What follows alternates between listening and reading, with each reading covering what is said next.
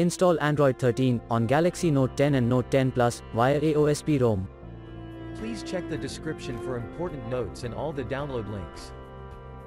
First, download ROM and GApps packages, then transfer the downloaded files to the phone storage. Link is in the description below. Step 2. Boot your device into TWRP recovery.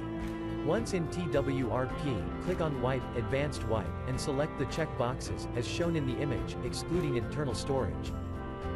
Step 4. Swipe the button to wipe the device. Step 5. Go back to the recovery main screen, and tap on the Install button. Step 6. Navigate to the storage, and select the ROM ZIP file. Step 7. Finally, swipe the button on the screen to install ROM file. Step 8. Flash the GApps zip package, in the same manner. Step 9.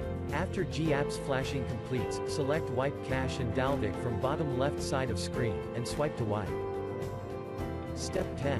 When the flashing process is complete, hit Reboot System. That's it, you have successfully installed the ROM on your device.